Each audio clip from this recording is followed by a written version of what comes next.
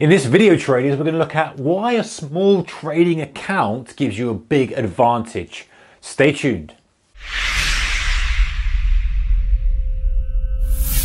Hey traders, a very warm welcome to you. If you are a subscriber, welcome back. If you're brand new to the channel, welcome also. Okay, so I hear this quite often. Hey, people say, hey, you know what? I'm going to start trading. I've got 100 grand saving, 50 grand saving, 10 grand, 20 grand, a million, whatever it may be. I'm going to put it into a trading account and I'm going to trade my way up to a decent sum of money, wherever they're starting from, what they call is decent. And I think, okay, have you got any experience? No, I've never done trading before. And I go, oh, I cringe a little bit because I think, I don't believe that's the best thing to do.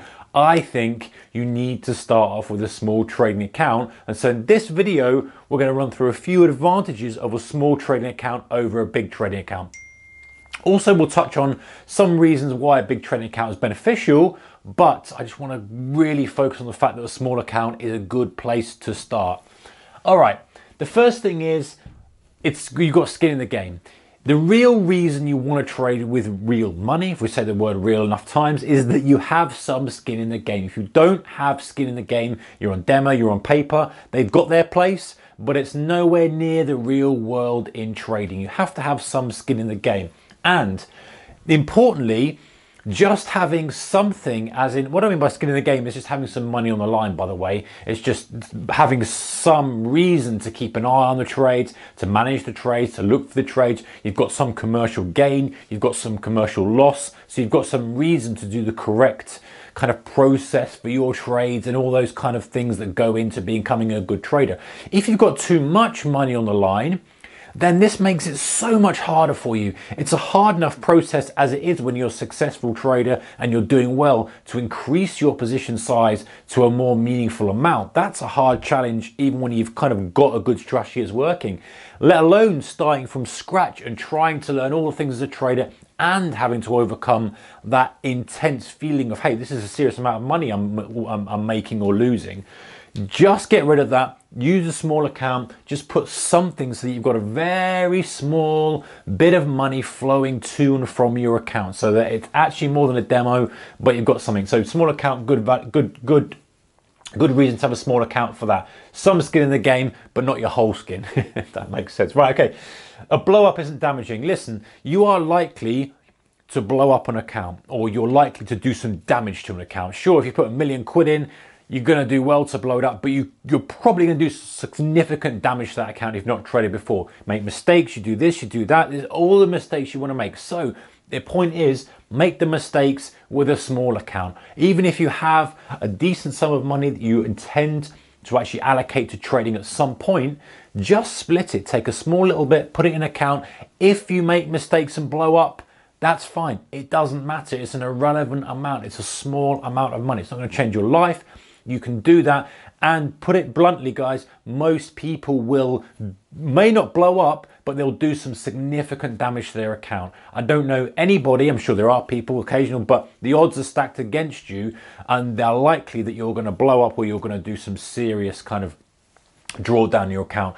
Better off doing that with a small account than a large account, right? Because we'll learn the same lessons, and there's still going to be painful enough lessons, and you're still going to make lots of notes about it, and you're still going to realize all the mistakes you made and improve. Maybe you have another one that have a drastic drawdown. Maybe but you can afford to have 2 or 3 top-ups of a small account than if you put all your money in, have a drastic loss.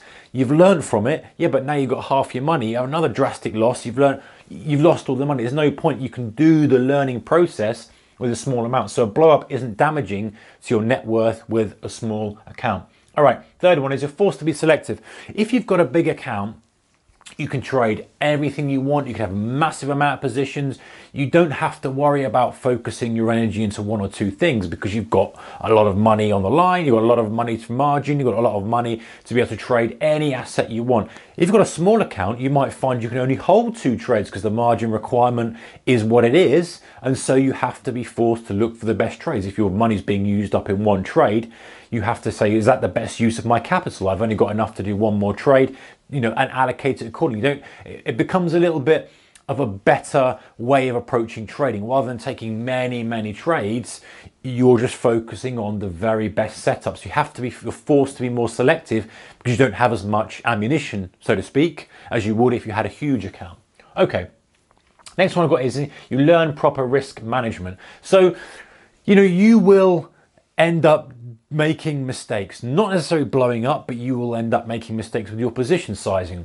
You will end up making mistakes with your stop loss position. You will end up making mistakes with your targets. All these things, I mean, not mistakes, but you'll end up improving and learning as you go along.